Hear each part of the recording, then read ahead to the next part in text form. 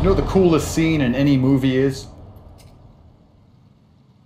No, that's actually a question. I'm not just going to tell you. Sit and think. Take a few seconds. What is the coolest scene that shows the most mental fortitude and badassery that's ever existed in any movie in history ever? Write down your answer. I bet none of you get it right, because you're all such fucking dorks.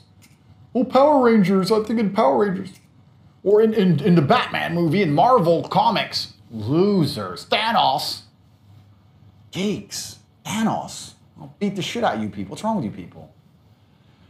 The best scene in any movie ever, officially, from Top G, the most compendious, the most respected lord of all beasts of the land and fishes in the sea, the #1 top striker, Andrew Tate. The best scene in any movie ever is Enter the Dragon. Undisputed martial arts champion Bruce Lee. When he defeats all of the henchmen down in the dungeon on his second attempt. First time, they nearly catch him, he escapes. Then he goes back down again, defeats them all in hand-to-hand combat. A lot like my life. It's basically something I basically did.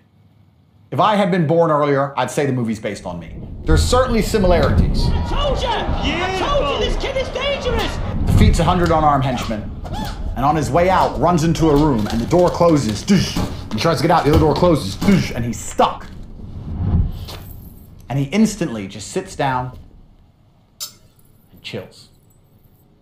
Mr. Handman, the evil guy, is trying to threaten him.